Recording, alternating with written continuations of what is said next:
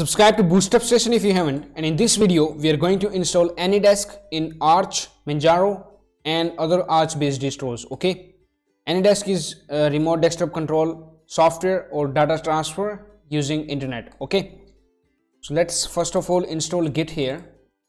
Type your user password. I have already installed it, so don't have to install it again. Go to the downloads directory. Now you have to clone the AnyDesk from the Git repositories.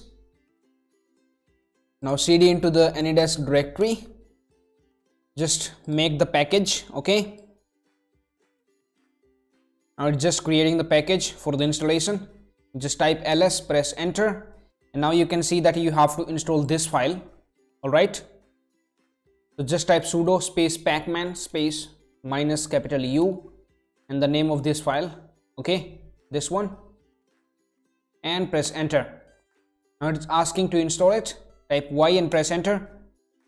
It has successfully installed. It may ask you for installing the dependencies, so you just have to type Y and press enter when it asks for it. Okay, I'm installing it second time after removing it, so it's not asking me to install the dependencies.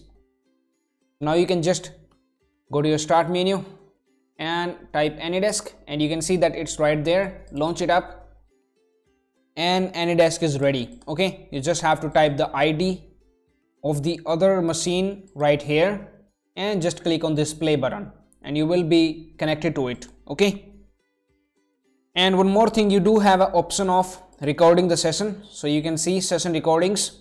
You go to settings and in here click on recordings, and you can just turn this option on, and in this location your recordings will be saved.